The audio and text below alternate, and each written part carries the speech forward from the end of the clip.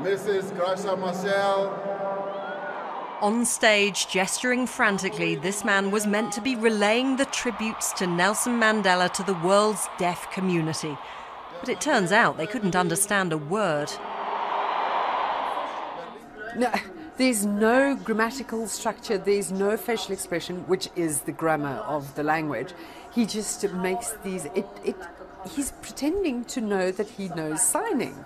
He does not have a clue of any South African Sign Language. Modehi Mohmi was trying to watch at home. She's furious. I was so shocked. What was he saying? It's such information important for us. So, not understanding, I mean, it's like a mockery of my language. It's my language. The signer, who's been declared a fake, even brushed shoulders with President Obama before baffling the hard of hearing in the translation of his speech. Thank you.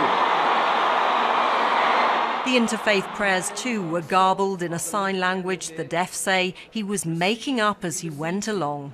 In your great loving kindness, the soul of Nelson Rolihlahla Mandela. What this illustrates is the importance of using sign language interpreters who are properly qualified, registered and appropriately experienced for the assignment.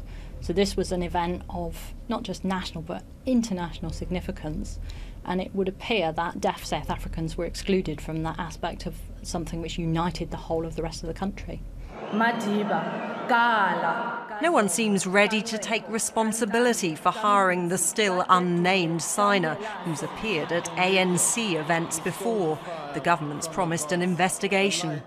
To the untrained eye, he might have seemed legitimate, but as the crowds celebrated and millions around the world were moved by the eulogies, the deaf community was left wondering just what all the world leaders had said.